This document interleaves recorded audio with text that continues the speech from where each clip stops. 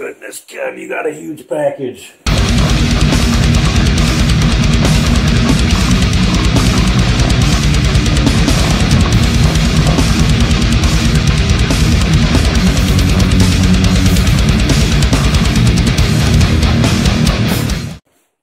What's up, guys? Welcome back to the channel. We're going to do an unboxing right now. This is not a guitar, obviously. There might actually be a body inside here, but we're going to find out what's in this package, so you guys stay tuned. Don't go anywhere. Find my damn razor blade, so we're just going to use a little push pin. I don't give a shit.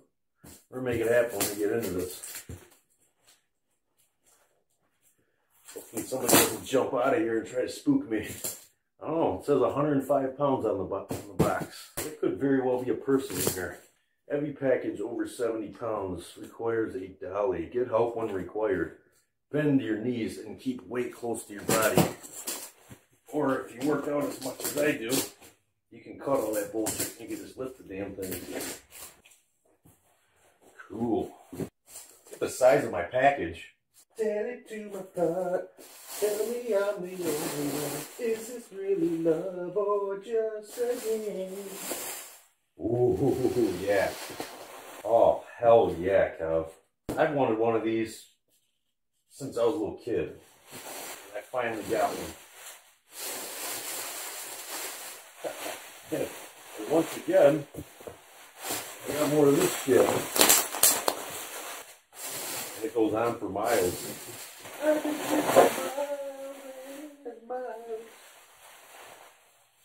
And it sucks when the styrofoam got all over it. But here's what it is. I'm just going to pull the damn thing up. Check this out. Oh, this is going to be epic. Epic, epic. Oh my god, this thing weighs a freaking...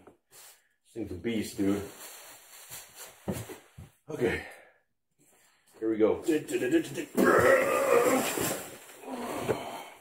Yeah. That's what I'm talking about. What does that say? Dude, this thing's a fucking tank. Oh, excuse my language. Look, dude. That's what we wanted. So right here, fellas. Out of the way. Oh my god. Dude, this thing is ginormous. But it's awesome.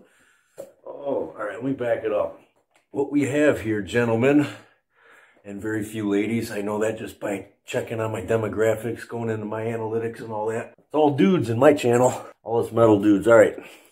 So what we got here, the 6505. This is the 212. Let me flip this around. Oh yeah, I can't do that. Alright, what we have here, guys, is a Peavey 6505 212. So pretty much I wanted one of these. I wanted, obviously, the 5150, like when that came out back when I was younger. I played one at a store, and man, I fell in love with it. The thing was just an absolute powerhouse. Had a great freaking sound. And here, this is pretty much the same thing as the 5150. All the, USA made, all the tubes, everything's exactly the same, like the circuitry, the sound, all that good stuff. But I wanted to get one in a combo form, and I happened to be just scrolling, doing my thing, and I found this guy, so I wanted to pick it up. Price was awesome too, by the way. This is everything I wanted.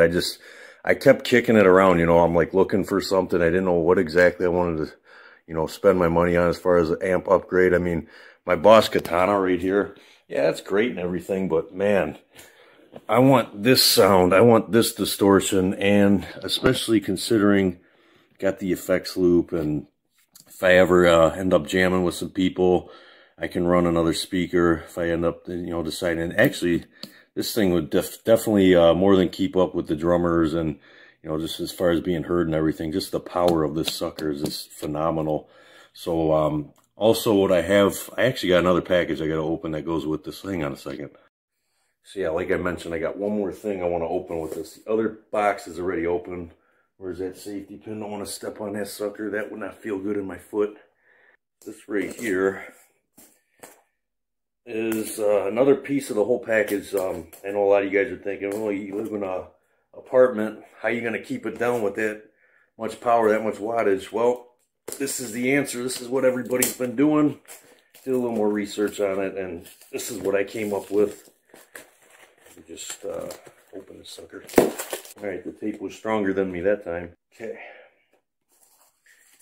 So what we have here this other thing that I got to go with everything. The KFK MXR 10-band EQ. Got the adapter over there for it to plug in. So we'll be using this, as well as this guy right here. I looked around I was looking for the freaking Fortin Zools, kicking around maybe the Decimator. What was that Decimator called? The Decimator 2 or whatever one it was.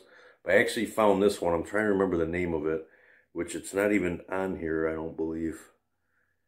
Whatever, I'll put it across the video so you guys will see what I'm talking about. But this one was this is either a company out of, it's either Canada or Germany. I can't remember exactly offhand. That's what that noise gate looks like. And actually, based on the reviews and then just some of the other specs on it and just like reading what it actually does, this thing is actually like one of the, it's a noise gate that is like, it's got like intelligence. It basically has a brain. It like knows what you want to do with it kind of thing. It's hard to explain, but basically, you know, when you guys when you're running the noise gate, it cuts off a lot of your notes where you don't want it to. This actually allows those notes to continue on, but also when you do pauses and whatnot, it's like this thing has a brain. It knows exactly what you're trying to do when you're playing. So I was really impressed by this and wanted to give it a try. And there's a couple reviews on it, but now now that I have this in my possession and I just get the cables and everything to use all this stuff,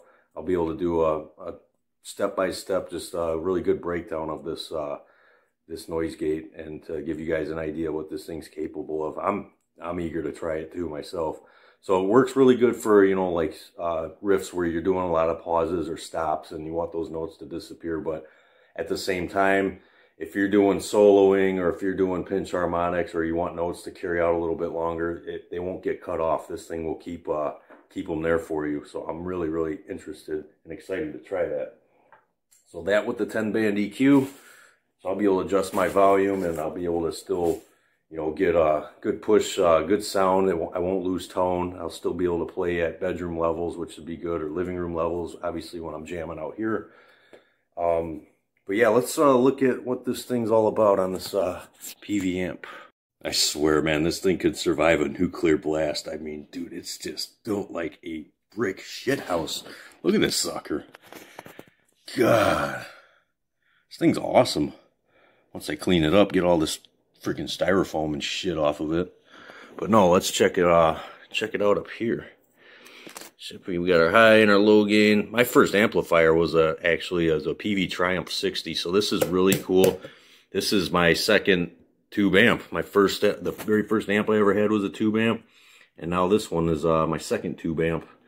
So everything in between was always solid state, so this is really cool for me. I cannot wait to plug this in, man, and see what it's all about. I finally have basically a 5150. I always wanted this. Oh, let's look at the back.